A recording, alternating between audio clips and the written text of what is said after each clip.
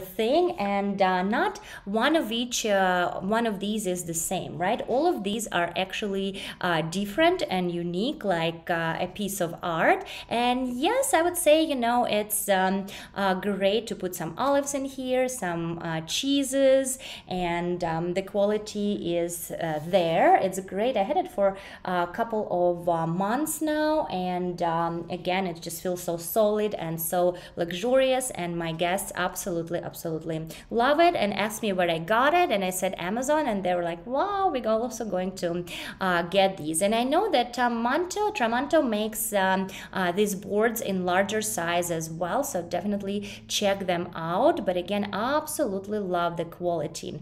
And yes, guys, so again, it's perfect for cheeses, for fruits, and it features this finished and raw bark edge for natural look, right? So again, guys, I feel like it's I don't know, it even smells like wood, right? So it gives this a little hint of nature. And so definitely make sure to check it out.